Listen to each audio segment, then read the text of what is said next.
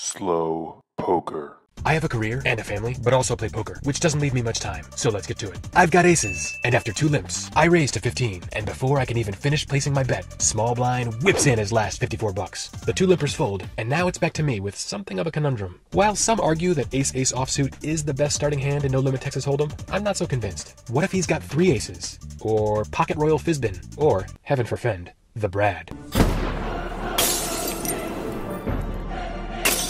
But if he's got it, and I'm sick of everybody calling me tight, so let's gamble. I call. Oh.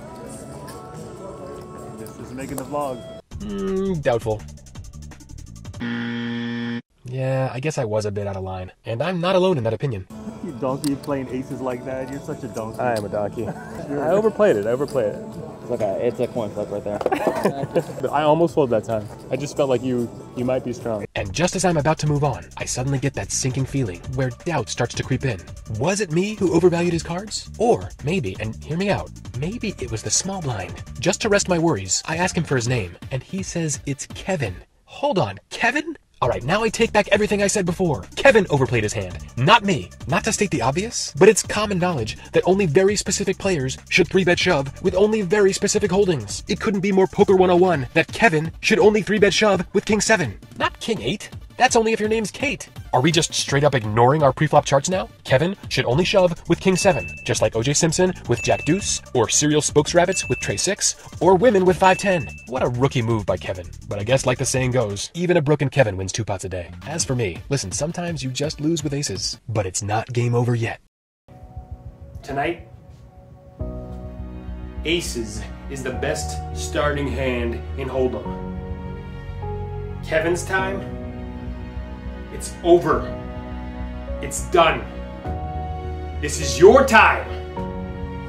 Now, I don't want to hear any more about the greatness of Kevin. This is aces. Go out there and take the pot.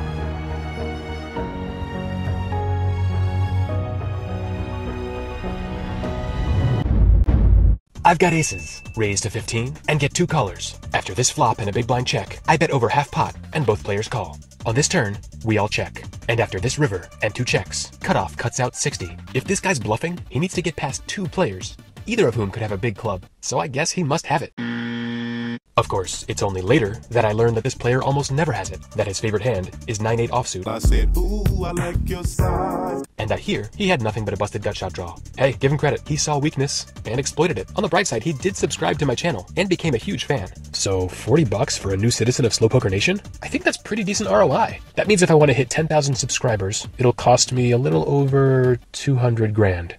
On second thought, join my Patreon. Anyway, listen, sometimes you just lose with aces, but it's not game over yet. Those aces gonna be like 2 angels on your shoulder, see? And if you ever get hurt, and you feel like you're going down, those angels gonna whisper in your ear, they're gonna say, "Get up, you son of a bitch!"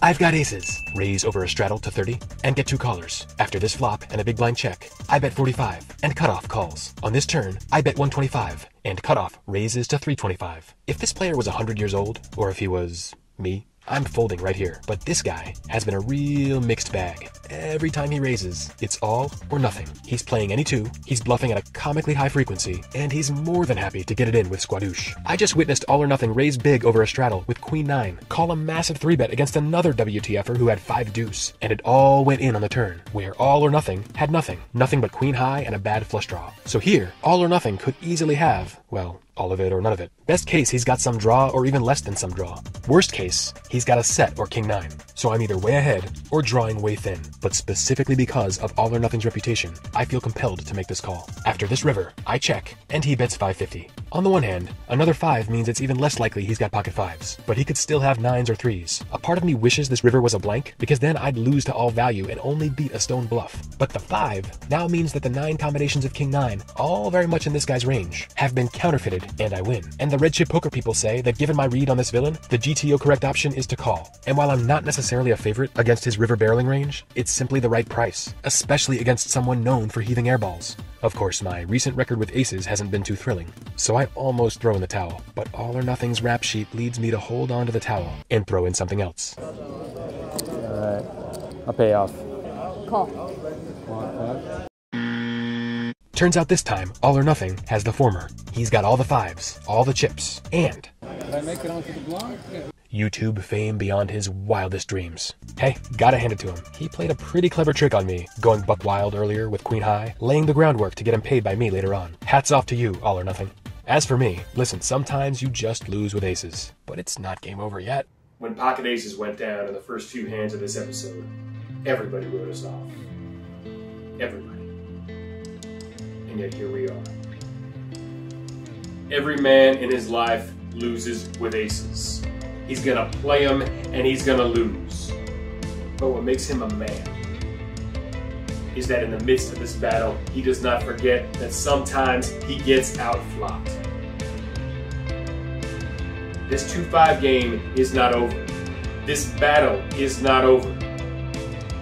So let's hear it again. Together. Pocket aces, sometimes. Let's go!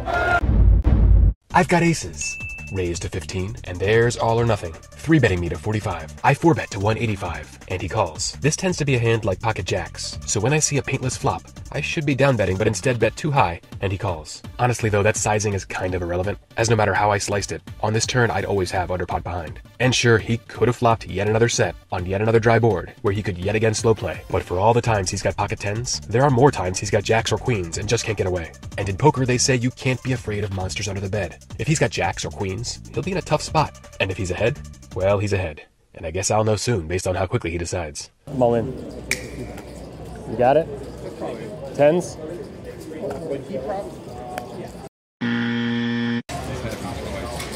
Yes, I am aware it happened twice. Sorry, man. Just luck.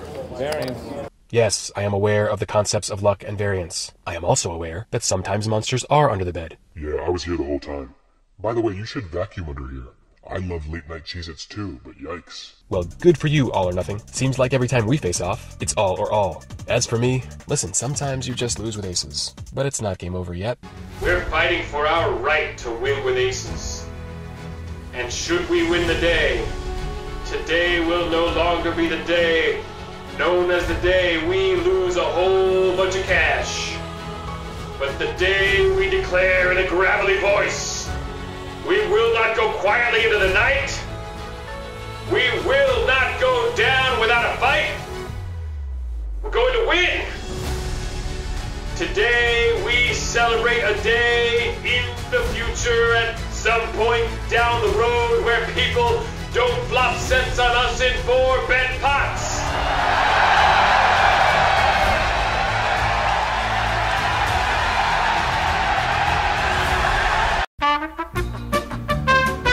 What's the best starting hand in Hold'em?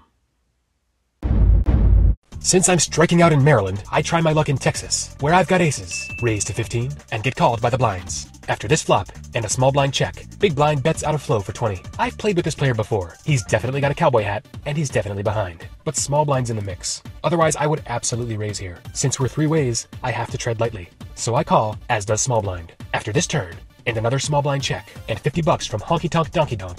Texas burn! I'm frustrated because this would be far easier heads up, as big blind clearly has nothing, while small blind might have something. I'm this close to folding because I just feel it coming, but I call, and lo and behold, here it comes, as small blind pulls the patented, super sad side check raise. 400. Yeah, not gonna fall for that one, pal. I don't know if you watch my show, but this ain't my first reverse tail rodeo. You need to understand that everything you do at the poker table conveys information.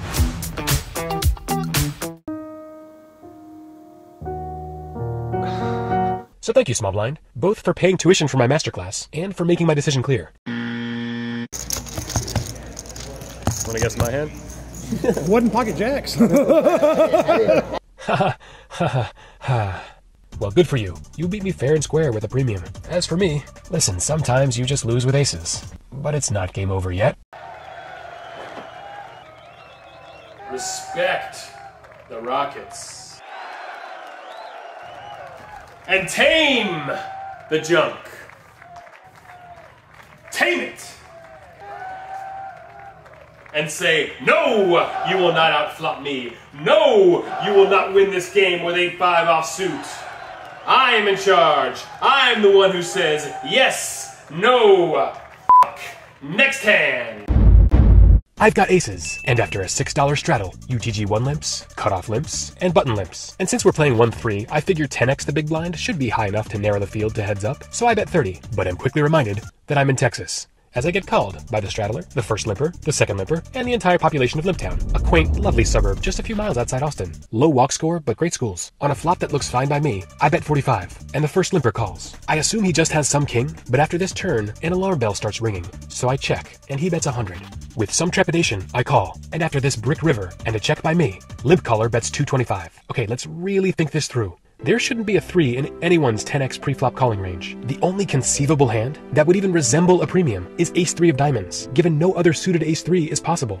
So I take a good long look at this limp caller, and I'll be honest, he gives off a real potent vibe that he's one of those types who can't get enough of Jack King off. I mean, it's pretty clear he doesn't just like Jack King off, he loves Jack King off. Jack King off is all he thinks about all day, every day. If someone tells this guy at any moment that Jack King off is an option, he's got one free hand. Where can he sign up? And since a 3 doesn't make any sense, maybe he assumes that his bi-hourly passion for Jack King off has worked out perfectly here, and that he 3-outed my ace king on the turn. And I really hope I'm right, because at this point my pocket aces are due, right? They're due. You got a 3, you got a 3. 225? I call. So here's the thing. It's not about that he should always fold from earliest position with steaming garbage like 4-3 offsuit. It's not about that he should never limp call 10 times the big blind with said steaming garbage. It's not about that he claims due to some implied donkey pot odds that he had to call my preflop raise because he was last to act, when in reality there were 2 limpers behind him. What is it about, you ask? It's about his face. The look on his face. Oh, you know the look. Yeah, you're all more than familiar with the look. That obnoxious grin of full-blown, uncut smug. That look that only has one connotation, and that connotation is, oh yeah, I'm a poker savant. And not only does the look show up at all, but it stays plastered up there for a full hour. Look, if you crack aces with 4-3 offsuit, there are multiple approaches to take. Let's review them, shall we?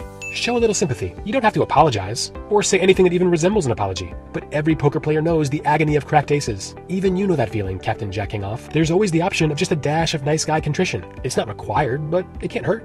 Just sit there, minus the face. Resist the urge to roll out the self-satisfied smirk that nobody wants to see. Me or anyone else at the table. Or really anyone, anywhere, under any circumstances. It's a difficult undertaking, but with practice and resolve, it can be avoided. Or, let your asshole flag fly. So you're going with C, huh? Well, that's your decision. And hey, you did win. But don't get it twisted. You're no poker prodigy. You limp called with 2 napkins and hit a lucky flop. Nobody's impressed. Fine, I'm not impressed, but so be it. Congratulations. As for me, listen, sometimes you just lose with aces, but it's not game over yet. Well, gentlemen, when the shit hits the fan, some play aces and some play 4-3. And what are you gonna do? You're gonna reward 4-3 and destroy rockets. Are you finished, Mr. Slade?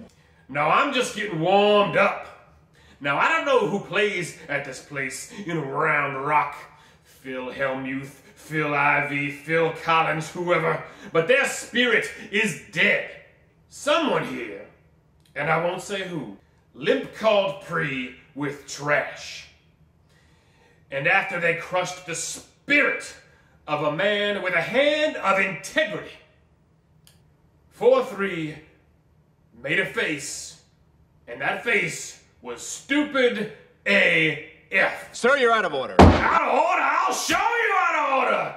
You don't know what out of order is, Mr. Jack King off. I'd show you, but I have a career, I have a family, I also play poker, and I don't have a lot of time.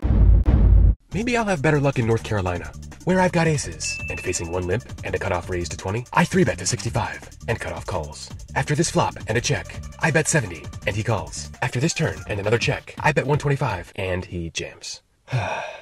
Okay, so here's what's tough. This guy's playing style is unpredictable. One time he flopped a set 3 ways on a wet board and slow played it all the way to the river. Another time, he opened with 9-7 of clubs, called a massive 3-bet, flopped a flush draw, and facing a large bet, just shipped it because he had won too many outs. And he rivered one of those outs and sent pocket aces packing. So if he slow plays his monsters and fast plays his nothings, doesn't that mean I should learn from the intel that I've gathered and call? Of course, most of me wants to fold because whether he's ahead or behind, I'm pretty sure I'll lose regardless. But a smaller part of me just feels like this won't really happen again with aces, will it? Only one way to find out. I called. You just flop it?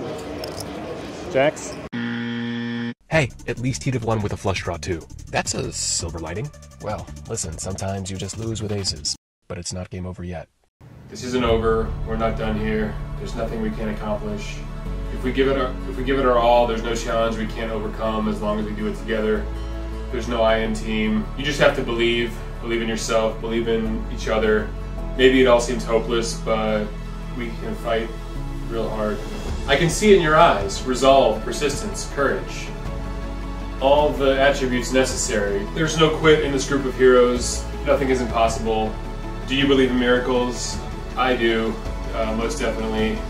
We all just need to give it 110%. And if we do, I promise you victory will be ours. So once more with feeling, clear eyes, full hearts.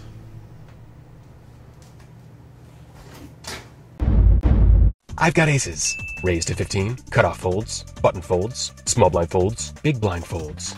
Oh my God.